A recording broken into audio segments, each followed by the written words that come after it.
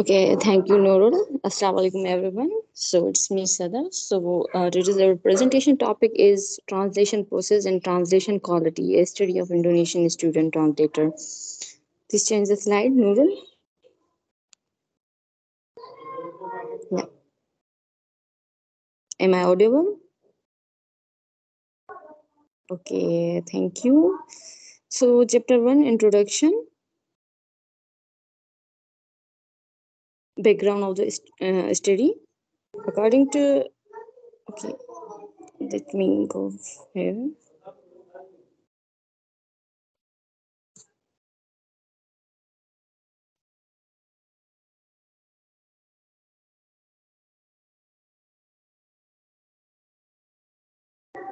Okay, sorry. Background of the study, according to Munde, since regarded as the field of study, translation study, a name first proposed by James S. Holmes in 1972, has grown and developed as an academic study in its own right. And a paramount factor is making translation study an autonomous academic discipline is descriptive translation study. And DTS focuses on three areas of research, primarily product, process, and function oriented. And then these phenomena imply that a good quality of translation can only be achieved when translated by the translator themselves. So, in next point, in the last 10 years, translation study research shifted more to the translation process research, and many see the translation activity as a cognitive process where creativity should be involved. And this was point given by Kusmal in 2000. In this stage of research development, the study is not merely observing the mental process in the translator mind, but also the model of typically reading, management of resources, translation behavior, and learning styles. One of the indicators of types of translation process is how translator work with the phases of translation process that include pre-drafting, drafting, and post-drafting. And these are also known as the prescribed phases of translation phases. And this was point given by Mossab 2001. Anurul, can you please show the slide more clear?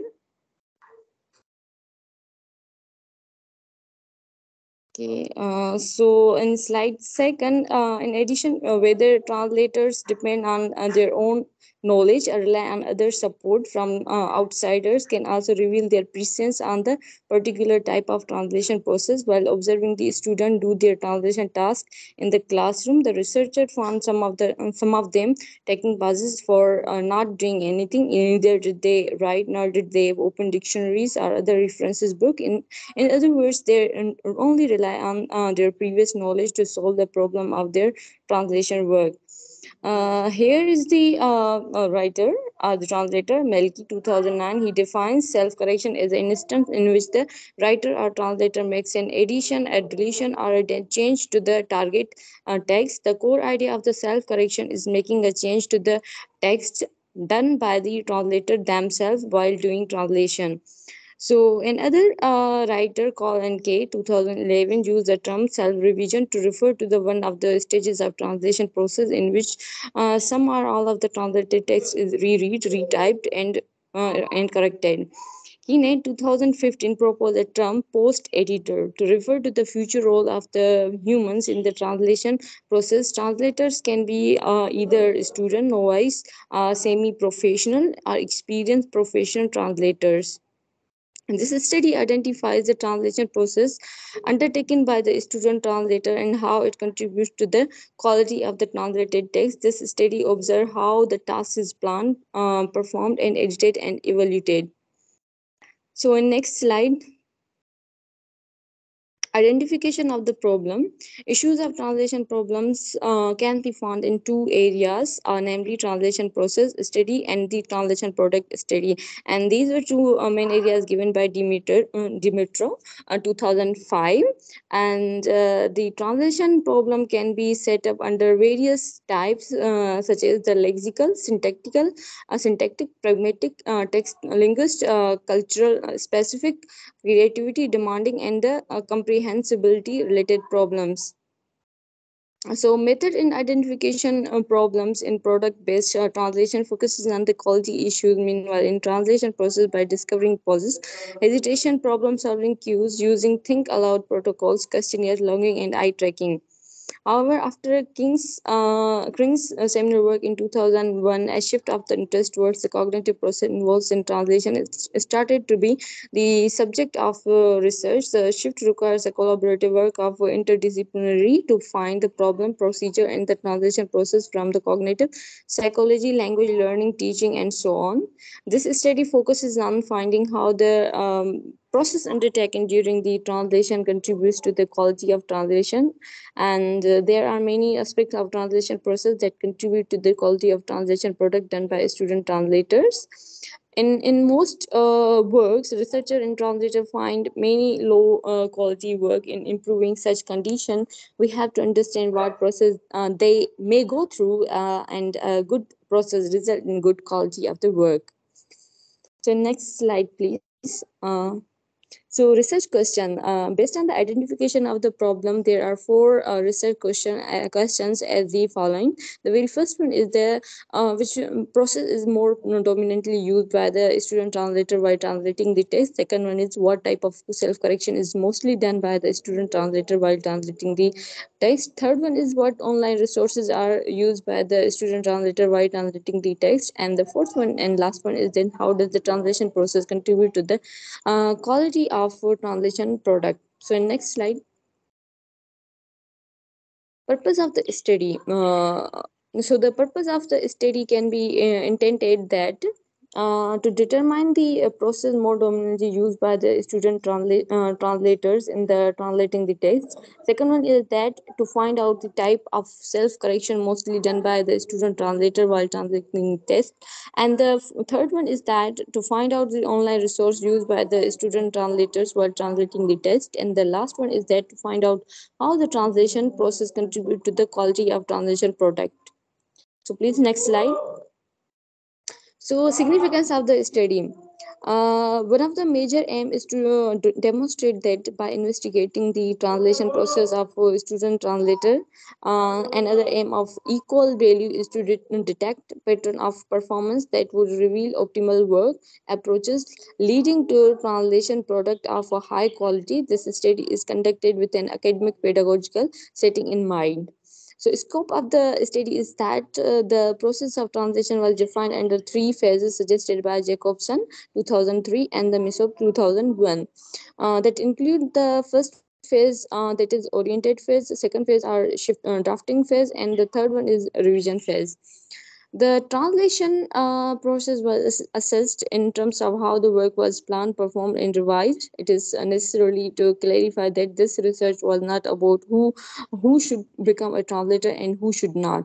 So this study was about discovering the student preference and tendencies, addressing their needs, assessing them in the process of self-awareness, and scattering for the smooth transition of all of them into the professional world. So in next slide, structure of the study. So here you can see the structure of the study, that the very first chapter defines the introduction. It defines the background of what to be done. This chapter clearly explains what, how, and why such a study needs to be performed. And second chapter, the literature review. It focuses on the prior research in translation study. The third chapter is research method. It started from the framework of methodology. And fourth chapter, data analysis. It focuses on the data presentation, offering a descriptive and analysis of the data. The fifth chapter, finding in the discussion. The findings are presented and discussed for the formulation of new theories concerning type of translation process. And the sixth chapter is the conclusion and the recommendation. It offers a compact view of finding in relation to the formulated research question. So please next slide. Okay. Definition of the technical terms that used in this research paper in order to avoid misunderstanding about the research technical terms used in this research. Most those terms have been following meanings. The very first one is that Camtasia, that is a screen recording software used to record the screen activities done by the student translator. Second one is that the pre-drafting phase. It is the activity in translation process in which the translator takes time to read the source text and they try to comprehend and understand. The third one is drafting phase, is the activity in the translation process that start with the typing of the first character of the keystroke and ends when the translator set up the final punctuation mark or equivalent to keystroke. And the fourth one is that post drafting phase, is the activity in the translator process in which the translator gave a correction or revision on the first draft. Fifth one is that student translator is a master degree program student majoring translation study. And the sixth one is a novice translation, that is the semi professional translator, is a person who has acquired a methodological basis and a certain amount of translation competence in him. And the seventh one is that professional translator is a translator that has completed an MA degree in translation and interpreting study. And the eighth one is that online resource is the kind of help or support that can be used in the process of translation in the form of web pages or documents on the internet providing useful information. Ninth one is that self correction is a process of giving correction or revision done by the translator while translating a certain text. And last one is that translog is a keylog, a software program which records or logs all the keystroke a translator made on a computer board when translating text. Yeah, next slide. So here start our chapter 2, that is the theoretical concept in the literature review. Translation study. Translation is seen as a process rewriting a text involving at least two language playing different roles as a source language and a target language. So, cognitively, translation is a complex activity because it involves the understanding text in the source language, sometimes of a highly specialized nature, and producing on the basis of source text a text in the target language that can be accepted as a text by the target language readers. And in addition, Monday 2005 states that translation is changing in original written text, the source text, into the original verbal text, that is the source language, into a written text, the target text, in a different verbal languages, the target languages. So, the translation study emerged as a new academic discipline in the beginning of the 20th century, and that was given by in 2004. After that, the discipline of the translation study has been growing steadily since the 1950s and 1960s, with an accelerated growth as an academic discipline with research and as a professional area. So, is earlier as 1972 when Holmes presented his paper The Name and the Nature of Translation Study at the translation section of the Third International Congress of the Applied Linguistics in Copenhagen. He drew a map for the new discipline of translation studies when he called for the beginning of the meta discussion in translation studies. So please next slide. The map given by Tory 95, he served as a starting point for the researchers with its binary division of the translation study into two main branches, the pure and the applied translation. This is the map of the map that was suggested by Tory. Here translation study is divided into two main branches. The very first one is the pure and other one is applied. Then those two main branches are further divided into many other sub branches, as you can see in this map. Okay, can you please change the slide? Thank you. Applied translation study. So, applied translation study is the performative branch of translation study, which is concerned with the translation activities that addresses a particular goal and a specific group of final users, and that imply doing something with or for the for our about no, translation according to some standard of quality. And when with regard to applied translation study, Holmes 2004 makes a distinction between four categories, namely translator training, second translation aids, third translation policy, fourth one translation criticism.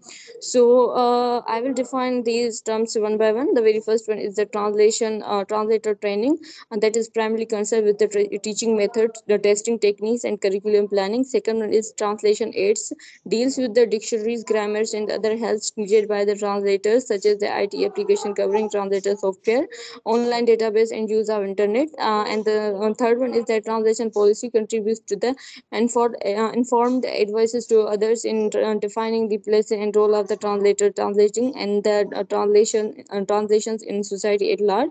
And the fourth one and last one is that translation criticism, that reveals the evolution of the translator reviews and revision. So here is another our uh, translation study, that is the pure translation study. Pure translation studies are done for the theoretical purpose and have two main objectives, such as the descriptive and the theoretical.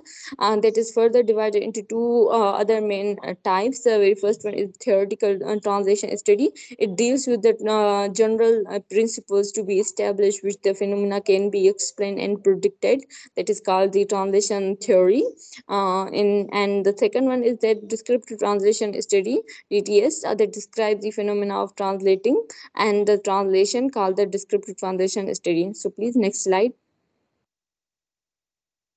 So pauses in process oriented translation. This slide totally deals with the different views given by the translator. So the very first one is given by the Alps and the Jacobson. In translation process, pauses are seen as indicators of cognitive processing and the center of discussion of the translation process research. And in second point, we have the Krings 2001 point. In addition, the high operational of the pauses in an advantage for the data analysis. He uses pauses as markers for identifying the writing acts in posting editing activity. The third point was given by, sorry, I couldn't see it clearly, but I will just read it. Uh, I don't know what it is written. The person he defines pauses as the interpretation in the typing of the translation, and the hesitation as the unusually slow typing that investigate the translation process by concentrating exclusively on the analysis of pausing and pauses and the hesitation phenomena. The fourth one is that Jacobson in 1998 he investigates the pauses in the context of translation process analysis using the translog tool. And the fifth one is that the Hands in 2002 investigate the two hypotheses regarding the correct occurrences of the pauses in the translation process. Her first hypothesis is that some translators demonstrate the specific pauses behaviors in translation, which is independent of language directions. Her second hypothesis is that there is no correlation between the position and duration and the number of pauses and the quality of translation product. Yeah, second slide, please. So, models of translation. Models of translation were given by Newbert and Shrew. They proposed 7 models of translation. The very first one is that critical model. Second one is the practical model, the linguistic model, the text linguistic model, the sociocultural model, the computational model, the psycholinguistic model. Please, next slide.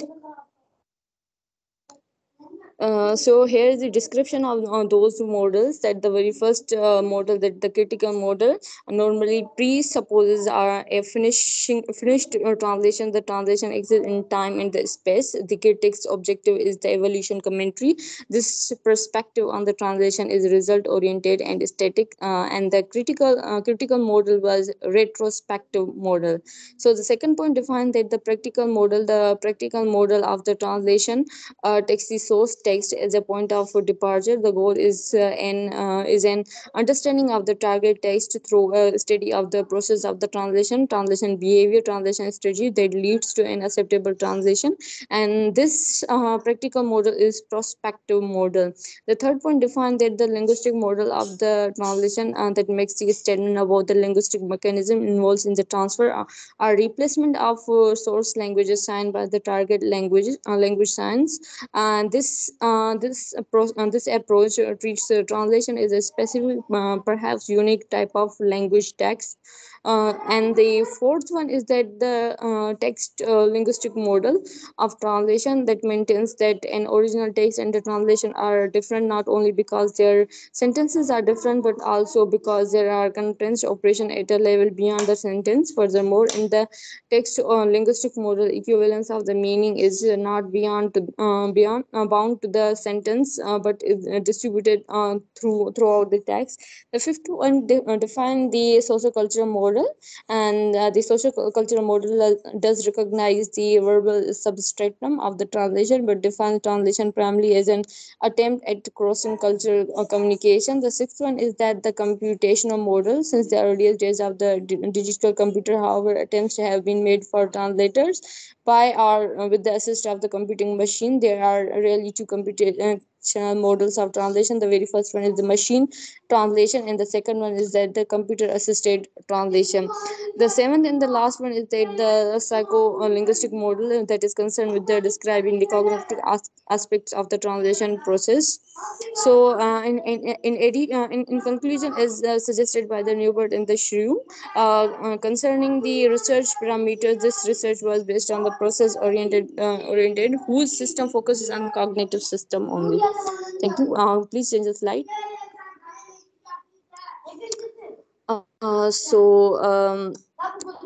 Nurul, can you please share these slides again? It's very hard for me to see from this.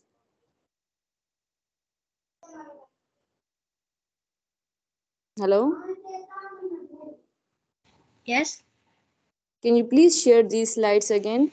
Because it's not visible. Oh, okay.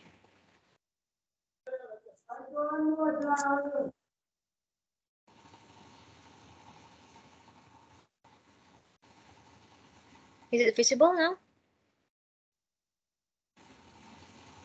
Yeah, somehow. Okay.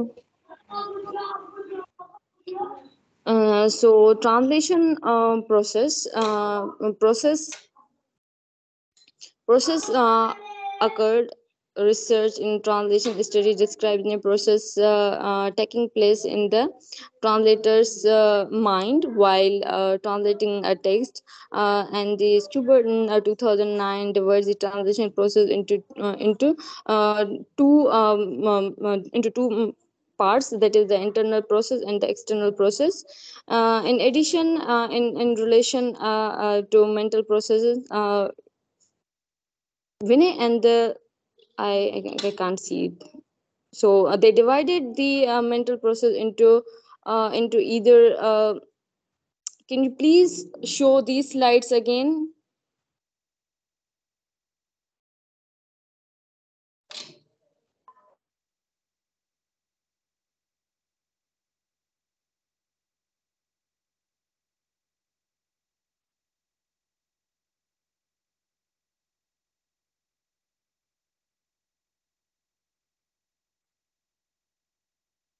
Okay, thank you. So, translation process. These are the process-oriented research and translation study describe the process taking place in the translator's mind while translating a text, and it was given by the Skeward in 2009. He divides the translation process into two parts, that is internal process and the external process. So, in addition, in relation to the mental process, we also divide the mental process into either a conscious or subconscious process. And the second one is that the cognitive process. Vermeuth in 1996 says that the cognitive process activities are those thinking activities that people use to process learning content. And following cognitive science, that Hitchens 2000 says that the cognitive processes are processes that are involved in memory decision making, inference, reasoning, learning, and so on.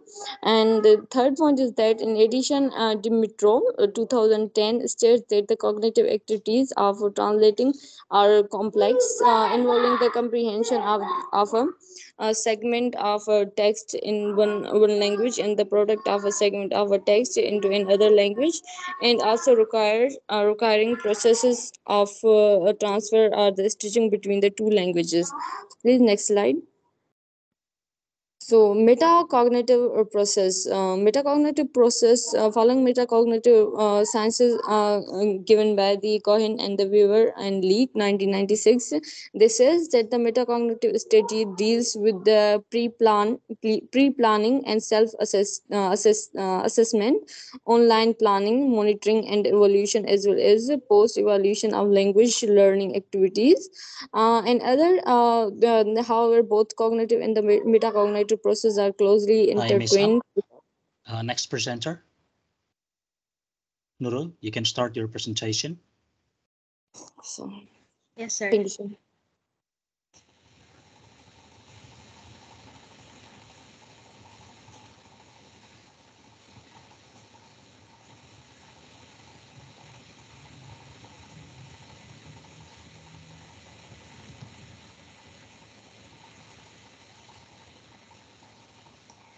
Okay, so I will continue from here. It's about the analysis and discussion.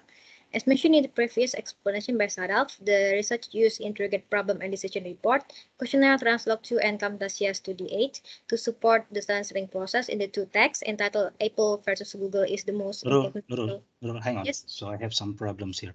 Can you wait just 1 minute? Oh, okay, sir.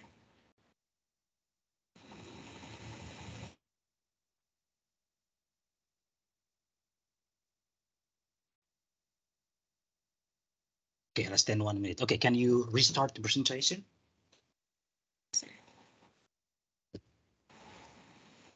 I will continue from here. Is about data analysis and discussion. As mentioned in the previous explanation by Sadaf, the research used interrogate problem and decision reports, questionnaire, Translog 2, and Camtasia Studio 8 to support the translating process in the two texts entitled Apple versus Google is the most important battle in text as a text 1 and the wholesome hidden message of Gangnam Style as a second text. As we can see in the screen, that is the form of translog recording space in figure 4.1 and 4.2. Both of the model is very commonly used in the translating process, but this research use model 1, which is it chosen because it is common way of how most translators do the translating process, since they just have to move their head ups and down to translate the source text into the target text. Next is the other application is Camtasia Studio 8 software program. As we can see on the screen on figure 4.4 here, the use of this software was in getting data related to the student translator online activities, such as the website they visited and what information they get from the website. Considering the code of ethic of the research, the three of participants, both student G, H, and R. Those student they don't have like experience in translating before. So here we'll look at the one-by-one data analysis and discussion according to the fourth research question. The first is about the type of translation process. In this type of translation process, in the process of describing and analyzing, the researchers adopted the theory of learning strategy called cognitive process, cognitive process, and social affective process. and the data connected to the pause taken by each student translator while translating text 1 and text 2 aids in the investigation of kind of translation process they do. So we will see from each translation process from student H, R, G, H, and R. So this starting from the student G. The results show that student G used social affective process by looking at the process of translation, where that she did interaction activity like not interact with human or interact with her friend, but uh, she did the interaction by opening a website to help her in doing the translation. Like in the figure 4.5 here, she didn't spend time in the pre-drafting process, like there is no spend time here, but the log recorded that she makes a pause after she finished translating the first sentence of the first paragraph in minute 12 here. And then during this pause period, the researchers rewatched the screen recording to see what she done there, and it shows that she spent her time for reading the text, which was actually the activity during pre-drafting press. Besides that, she did a pause again to reread and did self-correction on her first draft of translating the title Apple versus Google in minute 7. And during this pause, she was recorded to be looking for online resources to improve her first draft of the title. And for the linearity of her translation process is another indicator of her social affective process. She used the multi-directional approach to translate, where student G didn't follow the sequence of the paragraph contents, as she started by translating the title and now paragraph 1, then she skip over the remaining paragraphs in paragraph 1 and move on to the following paragraph.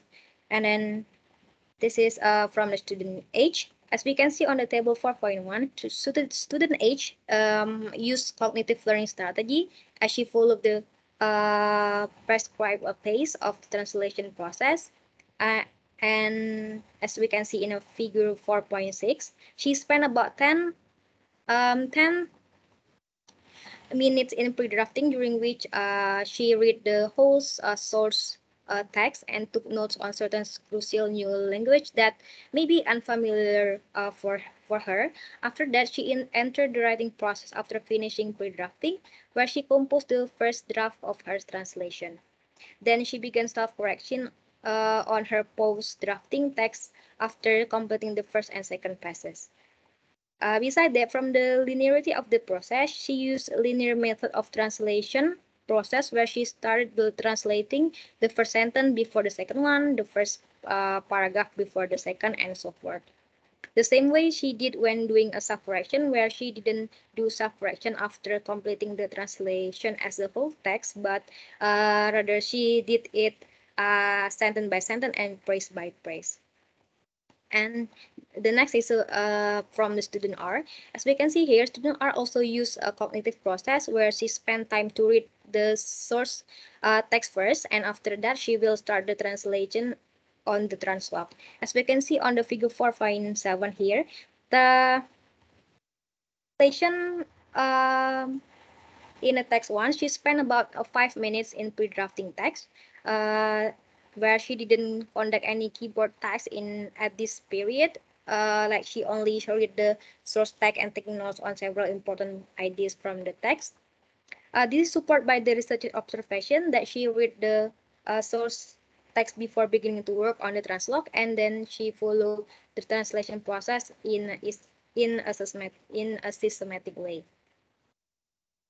So in the term of use linearity, the student use a multidirectional or non-linear strategy, which means she didn't retranslate in linear way as the student G did in her translation process using multidirectional as well.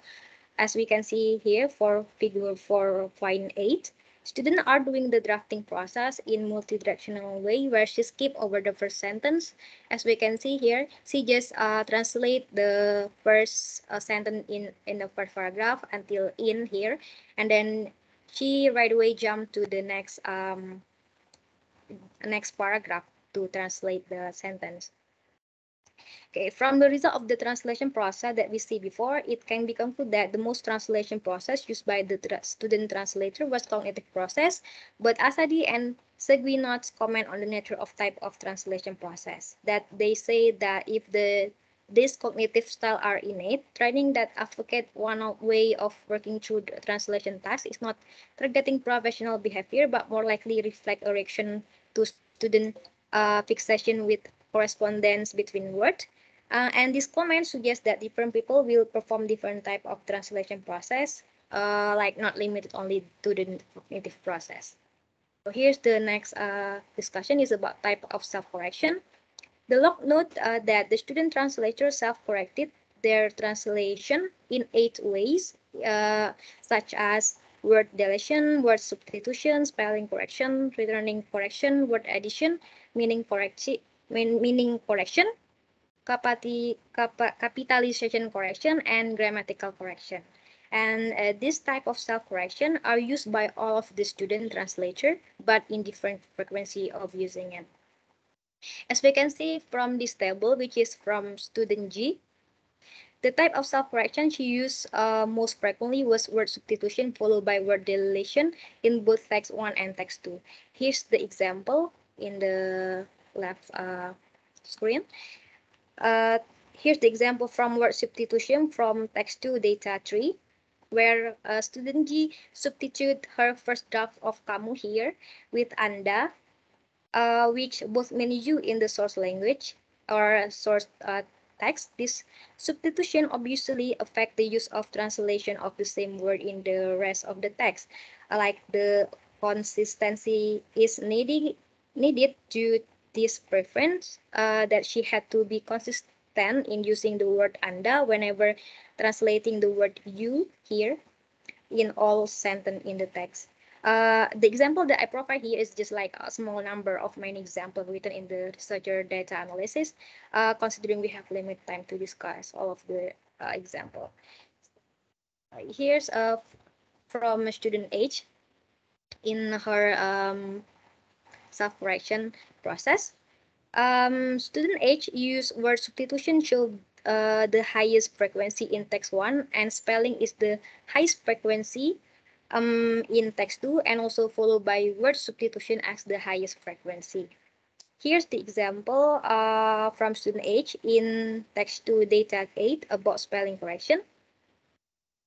In here, the word you was translated into ansa and then even translate into backup in the first draft, which is both of those word is unknown in the target language, which is in Indonesian language. We don't have this meaning. So in the final draft, the student changed the ansa became anda and backup became bahkan. Okay, so then the last is from student R, which word substitution followed by word deletion, meaning and spelling was the most frequently used in both text 1 and the text 2. Since we have seen the example of word substitution and word spelling correction, now we will look at the example of self-correction in meaning from text 1 data 10. Student R self-corrected the meaning of the partial verb rip off here in the bold one was translated into mengalahkan or means defeat in English in her first draft here. The word mengalahkan or defeat was related to the competition, but the context in this sentence, which the word was used, didn't contain competition meaning. Finally, she decided to change the meaning with the word merusak or mean runes in English. Besides, she also decided to correct the meaning of feature, which was equivalent with the word feature in the source text here. In this self-correction, she tried to explain the meaning of feature by providing its more specific meaning, such as keistimewaan or meaning distinction in final draft in English. Okay, so in response to the second study question, it was discovered that word substitution is the sort of self-correction most commonly performed by student translation. But this conclusion contradicts Michael's in 90 and 28 findings, which demonstrate that word deletion is the most common sort of self-correction performed by student translator. Next discussion is about the use of online resources in the translation process. To see the online resources in the translation process, Camtasia program is being used in this research to see both online and offline activity done by the participant. But in this research, the researcher just focus on the identifying online research only that used by the student translator. The information about the online resources that they used in the translation process was gained from questionnaire as well, and both of data reveal the online resource used by the participant in pre-drafting, drafting, and post-drafting process. Here, as we can see in on the table 5.1 here, in pre-drafting phase, they student visits news and blogs to find information related to the content of the text they were going to translate, and the information serve as their background knowledge of the text that help them create link with their translation text. And in the drafting phase here, um, they use only one type of online resource like Google Translate, where some of them copy the complete text into the source text space of Google Translate. And then by copying the whole text into Google Translate, students treated themselves as the editors who did editing for the translation draft provided by Google Translate. And as we can see here, in post-drafting phase, the student translator use much more online resources rather than the ones who use in the pre-drafting and drafting phase. In this phase, they self-corrected the first draft they had written during the drafting phase. In doing self-correction, the student translator use online resources to solve their various problems related to the self-correction, the terminology, vocabulary, and structure, and social acceptability. Basically, the terminology dealing with the field of science that examines the meaning or definition of term and its use, which was employed differently in different contexts, several different contexts. And then for the example here, one of the term in the source text which sound strange to them was lockhorn, which was composed of two words lock and horn. In the first draft of the translation, students just word lock for the translation of the term. This means that they only translate the word lock but skip the word horn. As we know that this was not a good decision since lock and lockhorn had to be different in meaning. One of the participants, like student G, self-corrected the translation of this term through the help of online resources by visiting the website like this figure 4.10, Dictionary Cambridge ORG. She used this dictionary to find the description or the paraphrase of the term of provided in English. So she finally found that Lockhorn means to begin to argue or fight, and so she word bersitegang or arguing in English for the translation of this term in target language, which is in Indonesian language. And the next problem is related to the self-correction vocabulary. Consideration of vocabulary correction appear because as many English words have more than one meaning and sometimes their meanings are not close to each other. For example, word season here may mean one of the four periods of the year, spring, summer, autumn, or winter, but it also can mean series or flavor and etc. Therefore, translating this word must depend on the context in which it takes place. And the next is related to the structure. This problem is became consideration of translation because language may have has different structure from one and another.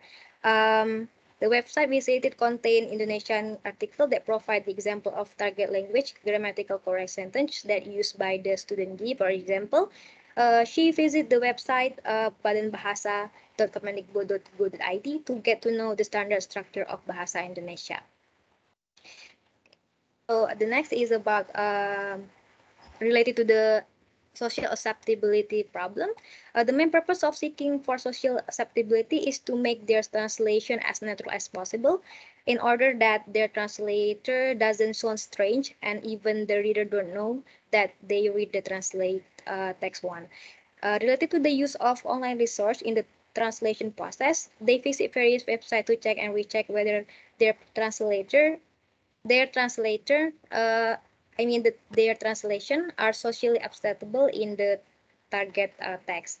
For example, here students are visited forum.detik.com to ensure the use of Tarian Kuda Gangnam Style or horse dance in Gangnam Style in text 2 in Indonesian text. By visiting this website, she know that horse dance was used in the news provided by this website, and of course has been read by millions of Indonesian people. So once the word in the translate text have been known to many people in the target text, those words have been socially acceptable in Indonesian context.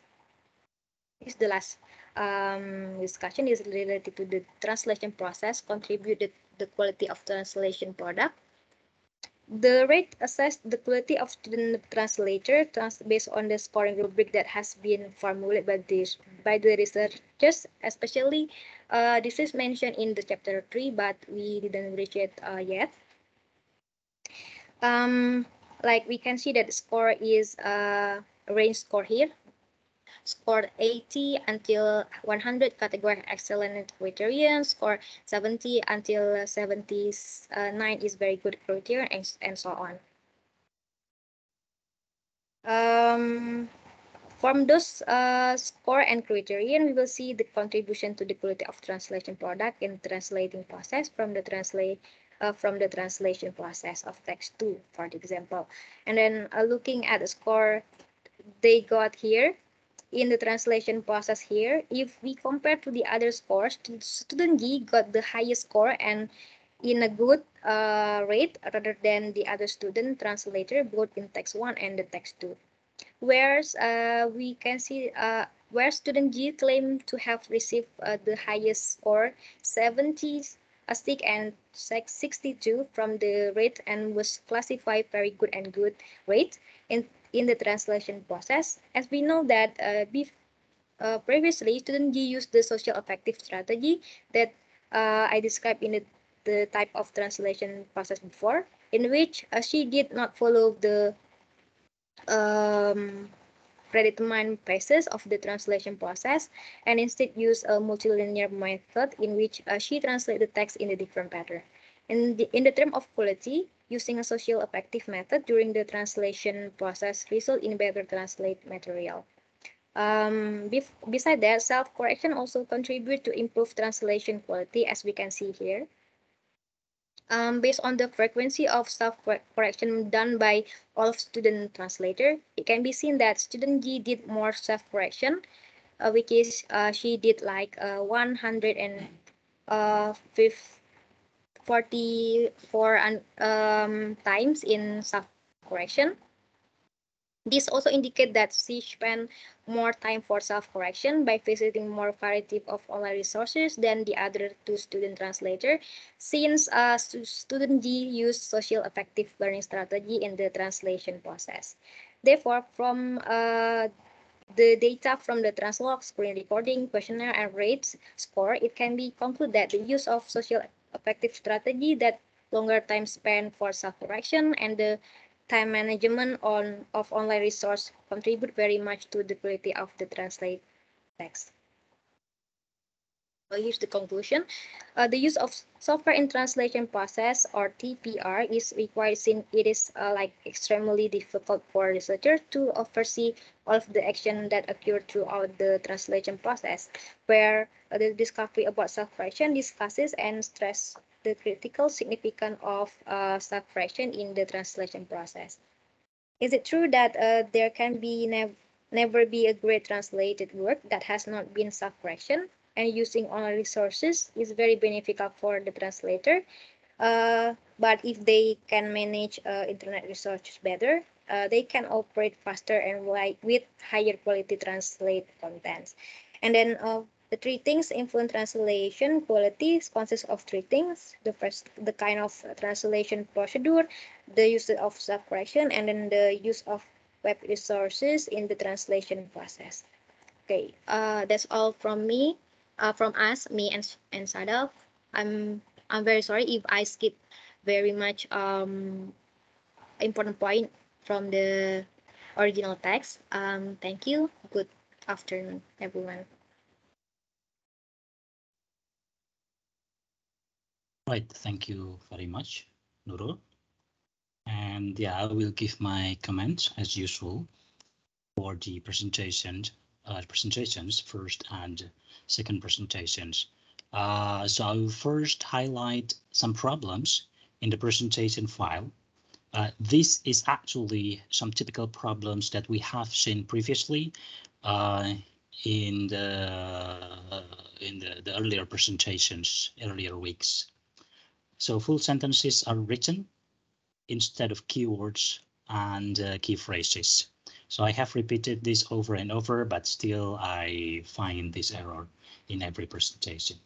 Okay, and maybe you think that is less relevant, and I will show you why it is relevant. And we have seen the proof today. Okay, that's because when you put too much fonts, yeah, so logically, when you write in full sentences, then you're going to use more fonts. Okay, if you use more fonts, you're going to occupy more space.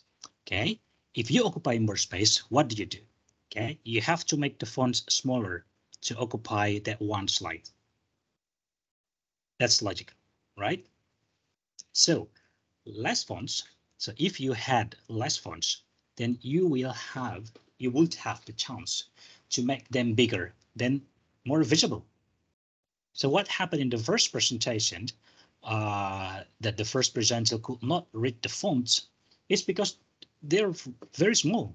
Like I can read it here because I'm using a laptop, even though my laptop is quite small. But how if I just rely on my mobile phone? Okay, it depends on how good my eyes are. My eyes are not really good, so I prefer to use a larger device. So that's why I prefer to see this on my laptop instead of my mobile phone.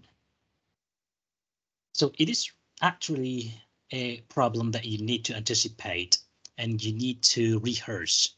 Okay, I have mentioned to you about the strategy that you need to rehearse, and it seems that it has not been done. I'm not really sure. Yeah, because the first presentation is not finished even after 30 minutes. So I just need to cut it. Second presentation, good. It's less than 30 minutes, but Nurul, you sound like really, really in rush. So actually, you can't do the presentation. You could have done the presentation a bit slower and not in great rush like what you have just did. Where was I? Oh yeah, okay. Perhaps you will give me some excuses. Okay, like, oh, sorry, I have only one device. I have only my mobile phone. Okay, so it's not an excuse. It's some things that you need to anticipate. So this is why you are a master student. As adult learner, you need to anticipate things. You can prepare your own file. Yeah, even if it is the same file to avoid fonts unreadable. So if you cannot read the font, you can just read it on your own device. You can make the font bigger in your device. How if you only have one device? Yeah, and you will say, oh, my device is small, fonts are invisible. Yeah, well, that's not an excuse too.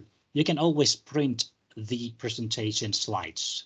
So you can just ask Nurul, or are we on slide number 3 or 2? And then you can rely on your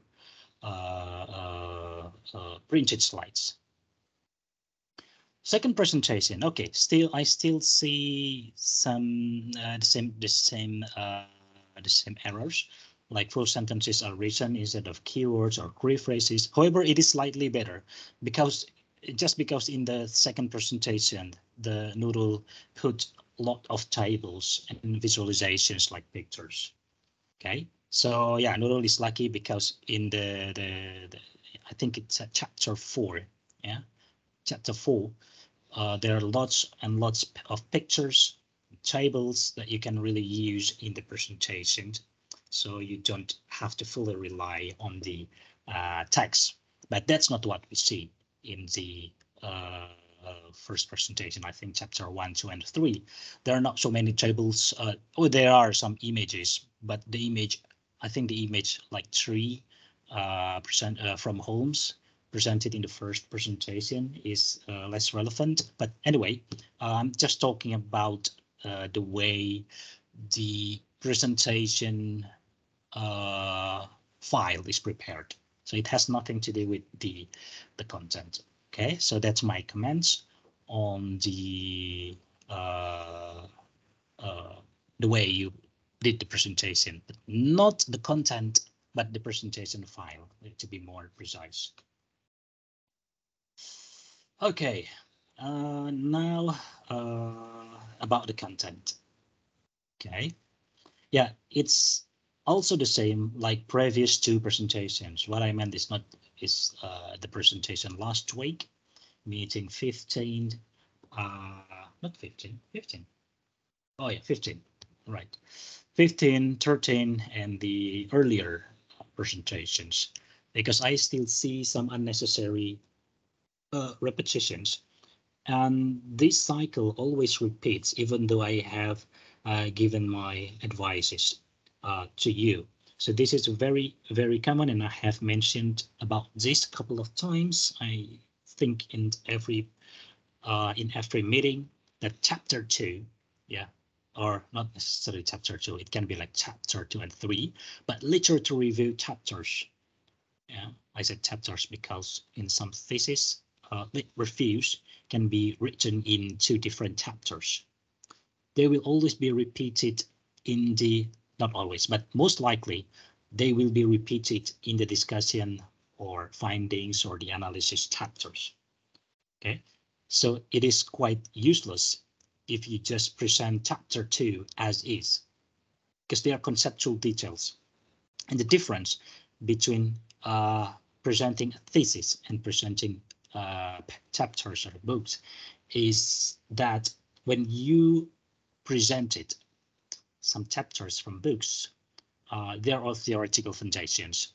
So yeah, skipping some sections is not very recommended.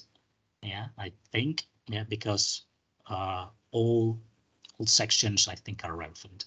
Yeah, but what you are presenting now, and I mean like the presentation, a thesis, the thesis presented in the earlier meetings, yeah, they are not books, they are application. Okay, so you apply what's available, yeah, what are available in the books, and then you use that for an application for your research. Not for your research, I mean like for the person who did the research. Okay, and you present their findings, their thesis.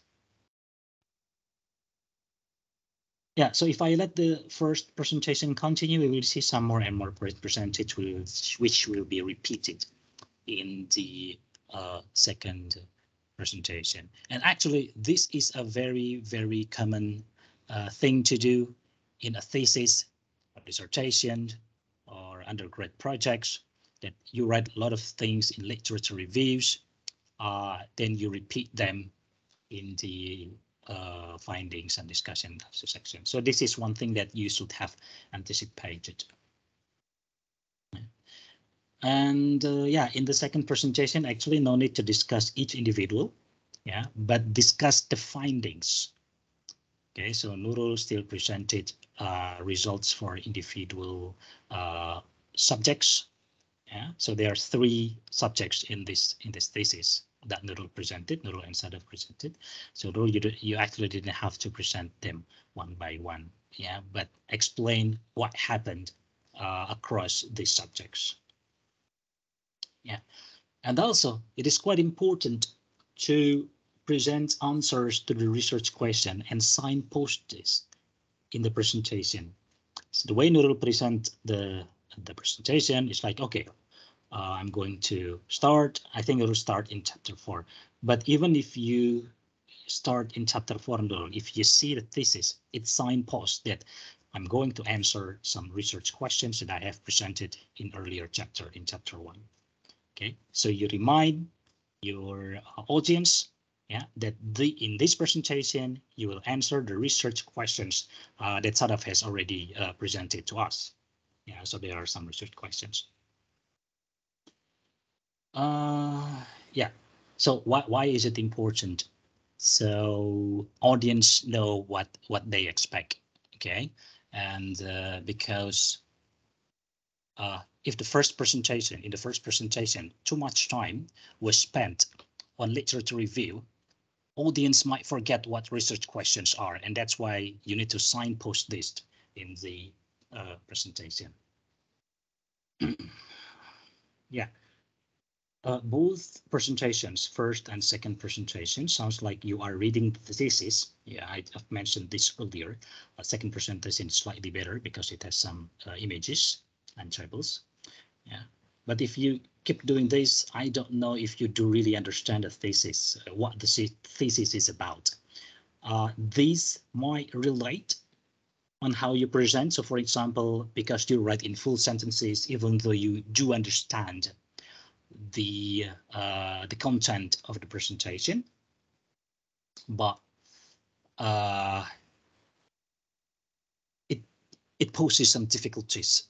Yeah, it poses some difficulties for you to present, even though you do understand, because you really are there, yeah, to the the slides. Okay, the full sentences that you wrote on the slides. Okay. Just in case you you don't know what this thesis is about, yeah, particularly people who don't present, yeah, as compared to the other two theses presented in the earlier meetings, I think this thesis is quote unquote easiest. Yeah, very easy, because it's very straightforward. And just by reading the abstract, I think it's very easy to understand its contents and how to present best. I will share my screen and show you the abstract.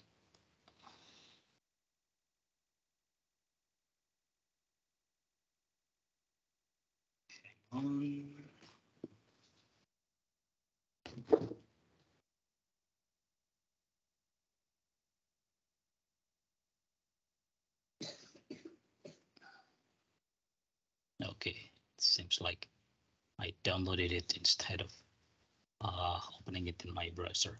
Anyway, I'll share my screen.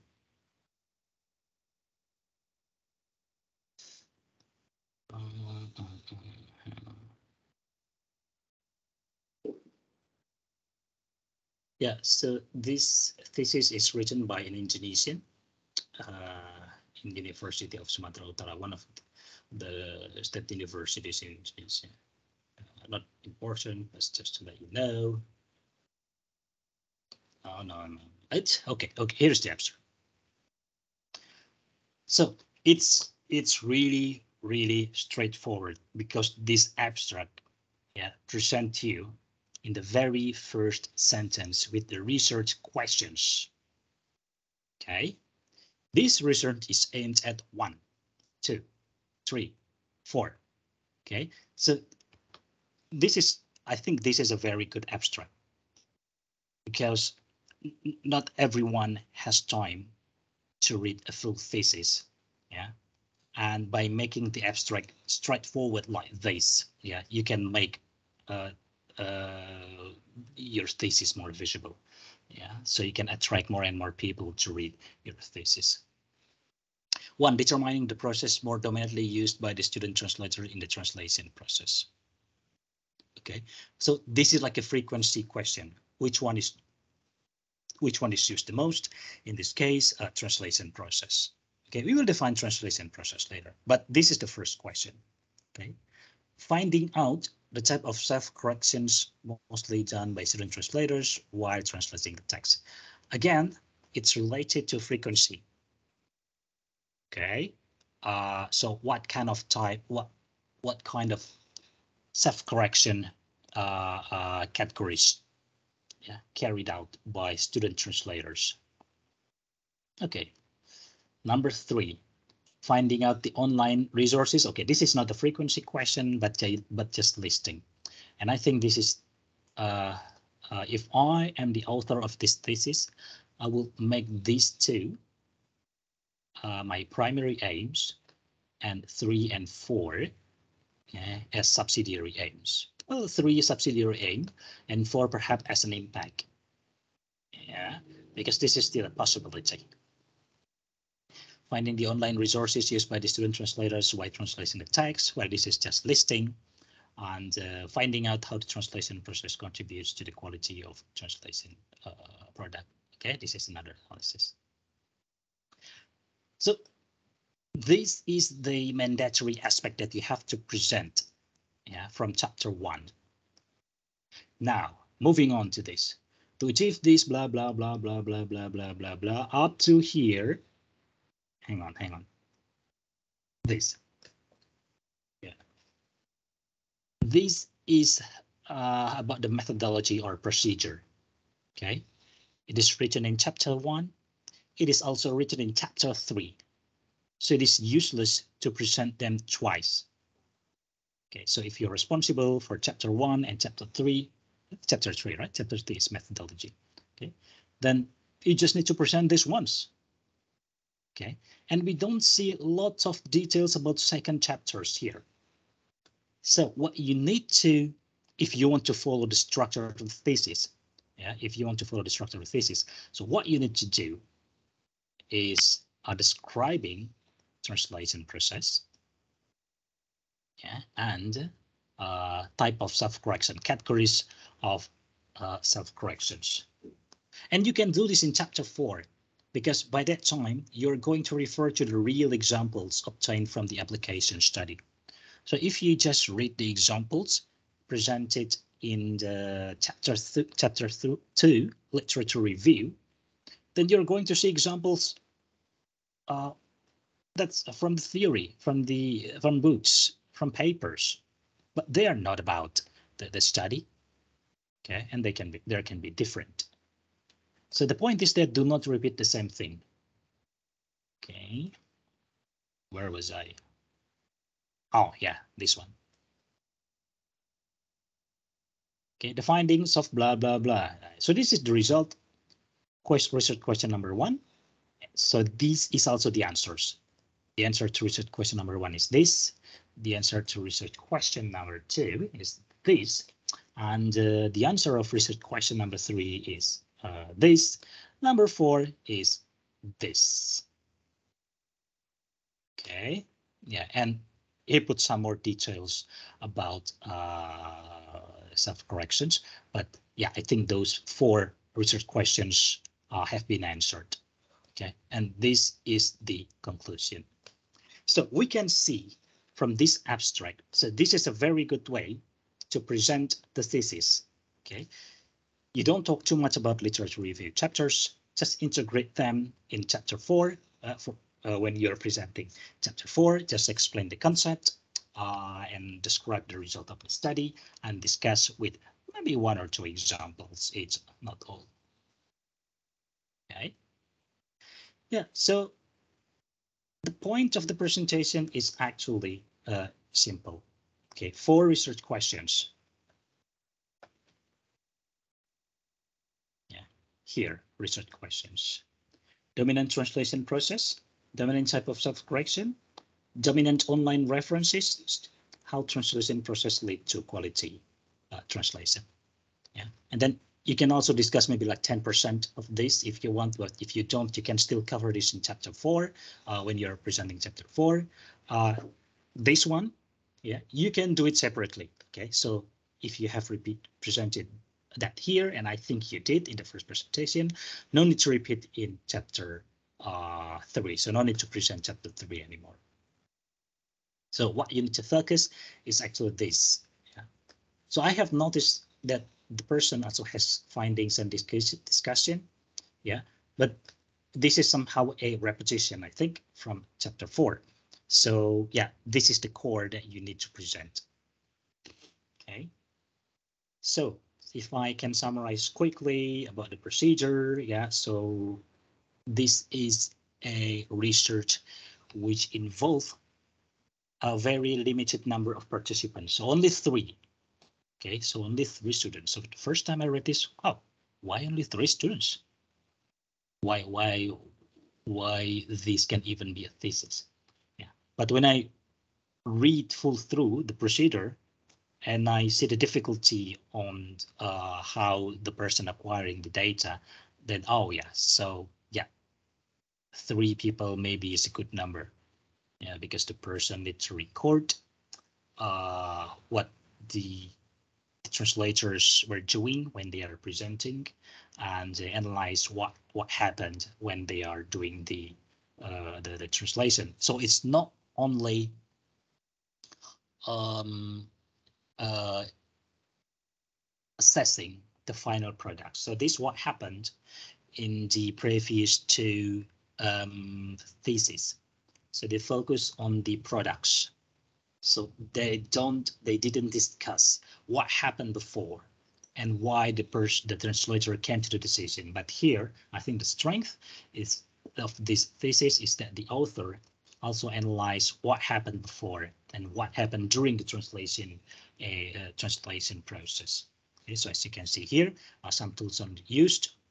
Not this. Yeah, so if you go to data collection method, I think Nurul has already mentioned, and also sort of like the use of Camtasia and Translog, in which you can record how much time you spent for the translation, whether you make corrections, and that's very important, as one of the aim of this thesis. The primary aim of this thesis is to not to identify, but to understand which self-correction strategy is the most frequent, and by that means that you need to be able to see, you need to be able to identify what self-correction strategies applied by the students, and Translog is a very useful tool to do that.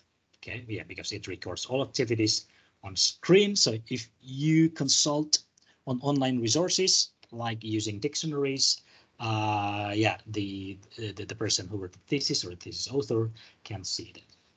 Yeah, an evaluation, and also there's an evaluation by human translators or lecturers.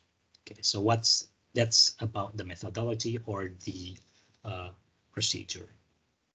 Now, so presenting chapter 4. Chapter 4 is actually somehow the combination of chapter 2, chapter 4 itself, and chapter 5. Okay, so it is repeated just a little bit here. So what you need to do is to explain, to answer the first research question is just by explaining table 4.1. So if you see table 4.1, table 4.1. So you see this matrix. Students, okay, this is easy. Student number 1, student number 2, student number 3. Yeah, so this is what you need to explain. What does orderly mean? What does not orderly mean? Okay, so this refers to the translation phase. Okay, so the author assumes that there is some standard when you're doing a translation, is that you read a target language text and then you translate. Okay, but that's not always the case. It's very common in translation that you read a bit of this source language, then you translate. You read a bit of the source language text and then you translate. Yeah, so it's not always orderly. So that's why there are 2 findings here: student H orderly and student HR orderly. Student G not orderly. Yeah. So when Nurul was presenting, she mentioned this, I think, in the presentation, that you can randomize the process. Yeah, you can always go back. And the linearity here. Yeah, what is linearity? Yeah, this is the self-correction. Yeah, so you move from up to down. That's the linear one. Okay, but in many cases it is multi-directional. So sometimes you revise, you self-correct. It's always self-correct, by the way. It's not like when you are in a conversation, someone they need to correct, can have the opportunity to correct you.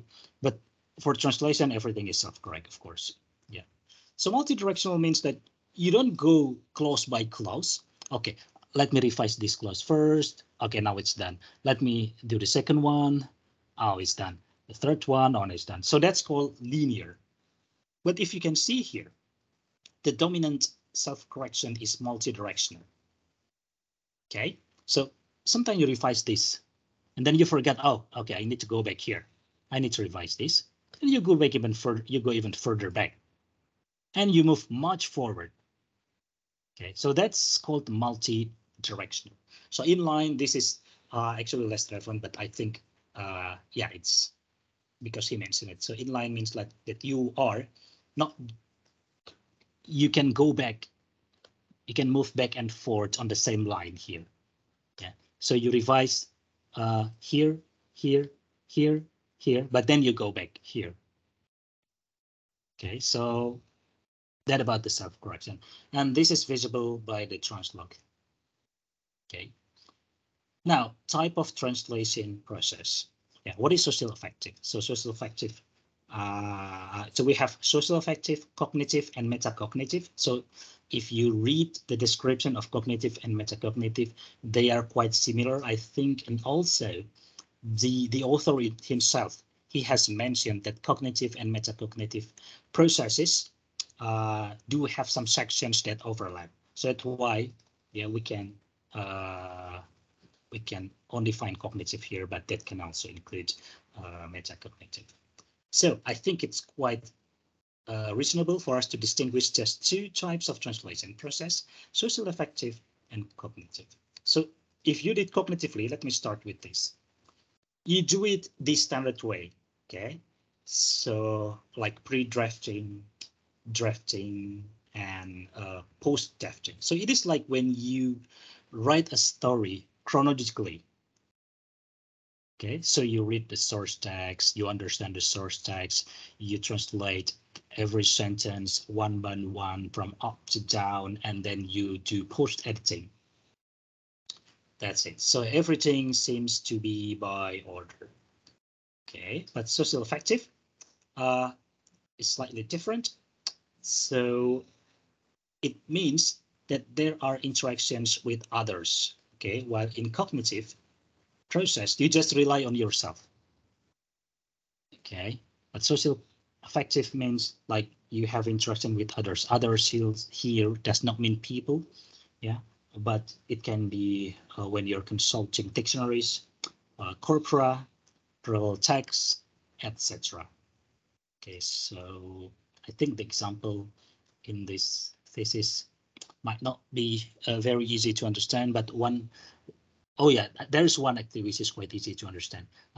Consultingpros.com. So I have shown you this, if I remember it correctly, or my students in basic translation class. So you can ask question like, what is the translation for this word in Indonesian or in English? You can ask these questions.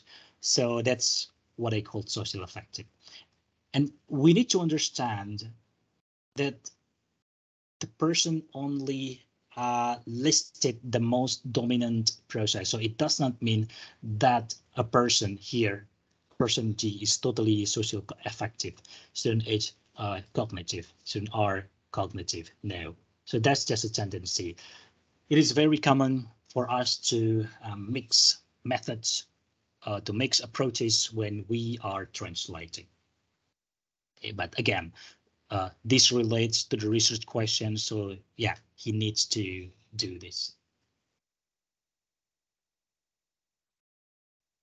And also, so that's the first research question. Now let's go to the second research question, which you can find the answer in this table, table 4.3. Let me just put it here.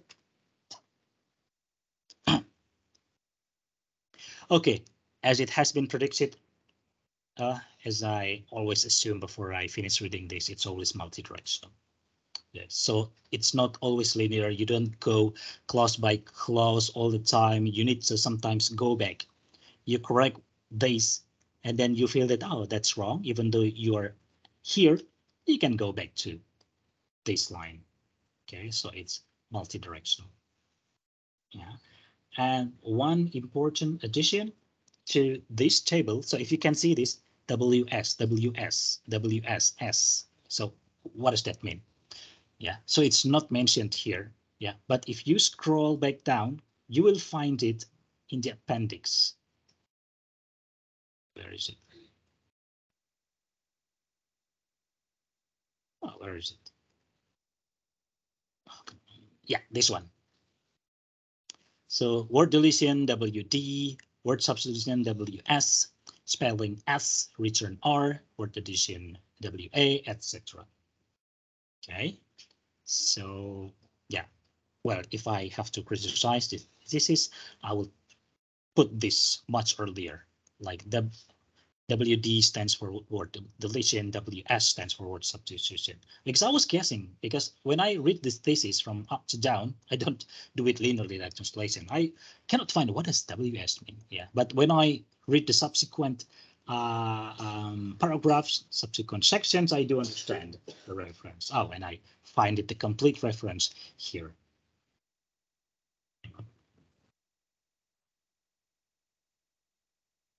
Yeah, and answers to research question number 3 is not really difficult because you just list like pros.com, fifa.co.id. Where is it? Let me highlight it for you. Well, I think Nurul has already did, but let me see if I can find it quickly. This one.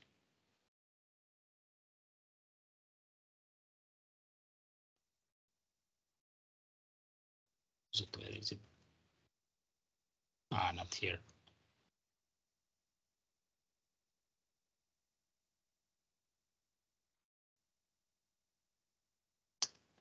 Yeah, this is the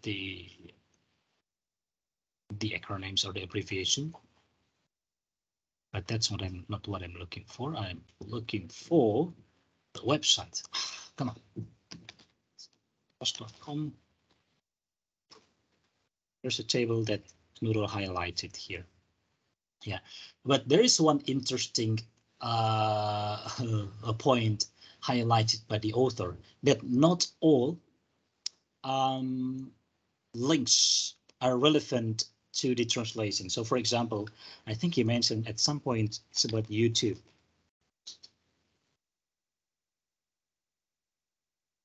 Yeah. Yeah. Okay, the screen recording reveals that she visited several websites which were not helpful in doing self-correction. She visited YouTube and searched for the songs by the Gangnam Style group. Then she played the music, listened and enjoyed it. Okay, this makes her unable to perform her best effort in doing self-correction. That's it. Okay, yeah. So sometimes, so this can be an info to if you're doing something that's focused on what you're doing. Well, some people can work while listening to the music, but some people just can't. Like me, I cannot listen to music while I'm working. So yeah, but again, this is not very important. But just one point that the author highlighted. Yeah, but imagine if more and more less relevant websites were opened, then the performance of the translation, I think, would drop. Yeah, so that's research question number 3. And there are 2 more things about research question number 3, which is about acceptability. Acceptability.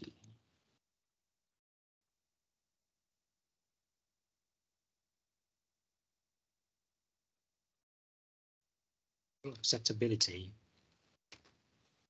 Yeah.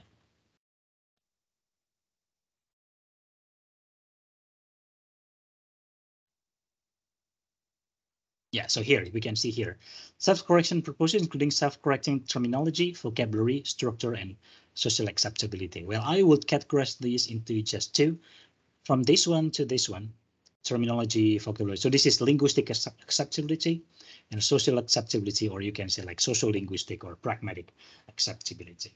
Yeah. So one instance, so we know already about this because we have discussed this so many times in our earlier meetings. Social acceptability is like finding out, yeah, whether one terminology is actually used, is authentic and used.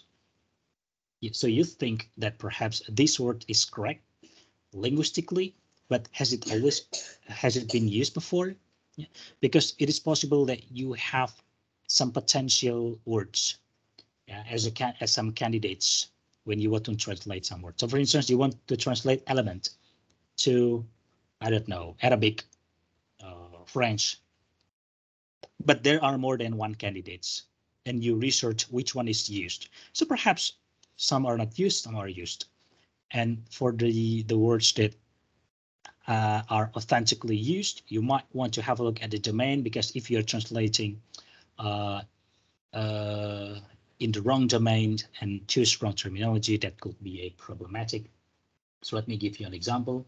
A concrete, yeah, is the opposite of abstract. Okay, so in Indonesian, if you want to translate concrete, you just translate it into concrete. So it's a loan word. Just do a very little modification on the spelling, concrete to concrete. Okay, but when you're translating concrete in engineering domain, it means something different. Okay, it's liquid that can get hard, like when you're building a house. Once you put a brick, then you put the cement. So the cement here is the concrete.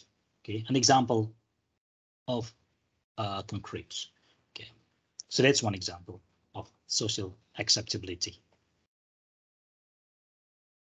Yeah, research question number 4. Evaluation by lecturer or translator. I think it's over here.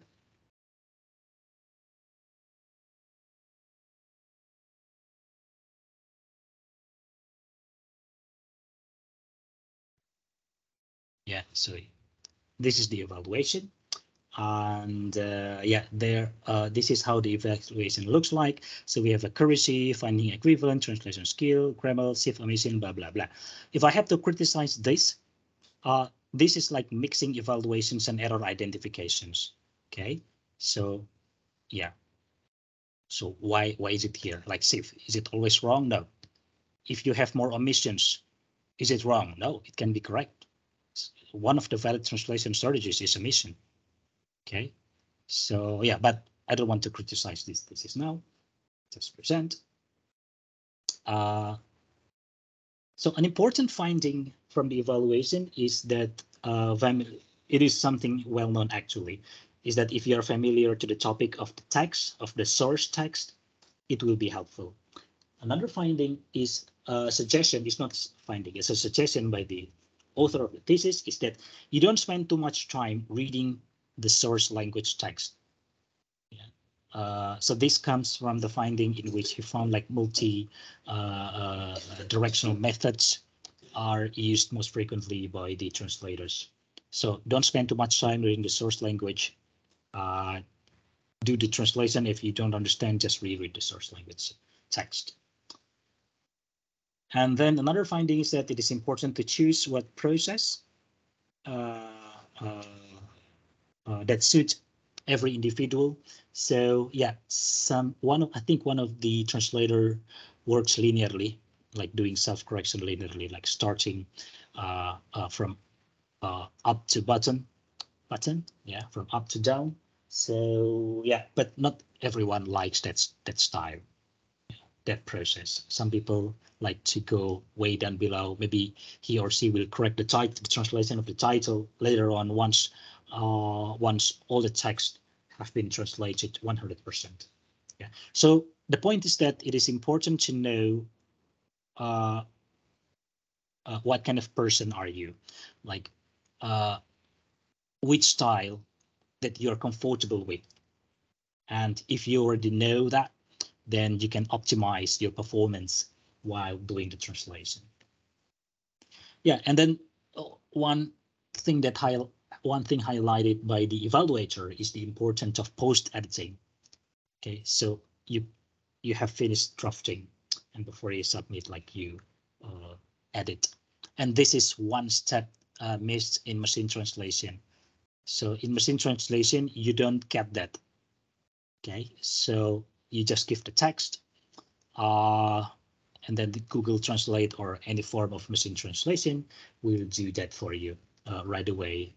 So post editing, if you use Google Translate, is very, very important. Okay. Yeah, so that's all. And the conclusion is very much repetition of chapter 4. And yeah, I think Nurul has presented that already. Right, so that's it. So I hope now you get a little bit of glimpse about what the thesis is about. Yeah. Any question about the thesis? So even though you haven't read it, of course, for those who have not presented.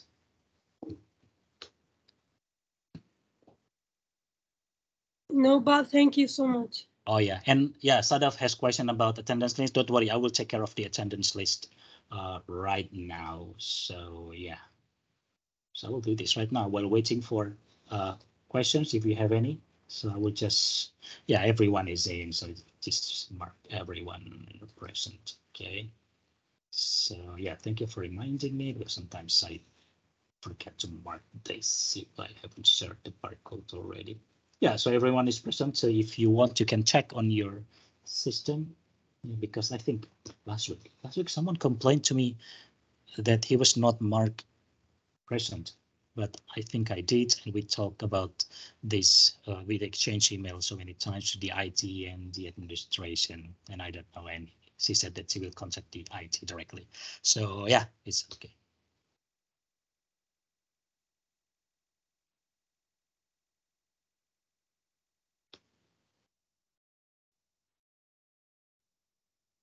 A question asked. Okay, so yeah,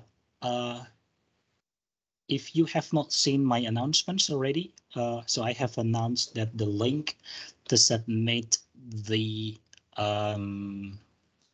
the files for the final term exam is available now.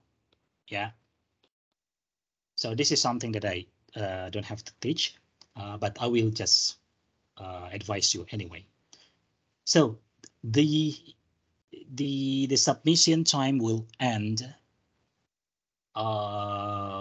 depending on the schedule. So here, I don't know if it is visible to you. I'm going to make this bigger. Okay, so I hope this is visible. So yeah, here we are. June 16, 2022. So, but of course you can submit earlier. So this is for you to mark your attendance. You can mark yourself in, yeah, in between this time. If you don't see the barcode, yeah, just let me know because this is not like a lecture. I'm not going to be with you. So just let me know if you don't see the barcode, and I will contact the administration. So I will close the submission by this time. So after 1440, yeah, no more submission is accepted. Yeah. Well, maybe you have excuses. We don't have electricity. I have problems with my device. That's why you need to anticipate things. Yeah. So please do not submit just very, very close to this. Submit one day earlier. Yeah, if you can, if you have finished. Okay. So don't submit very near to the closing of the submission time.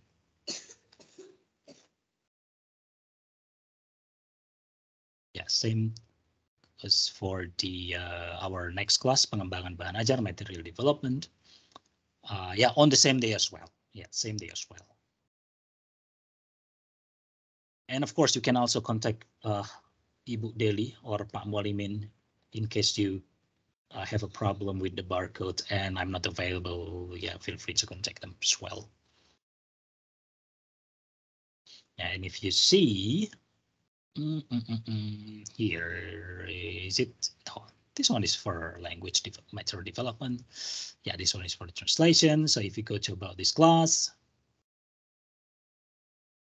yeah, so you can find the link here, link to submit, yeah, or yeah, you can go down to meeting 16, final term exam, and click here.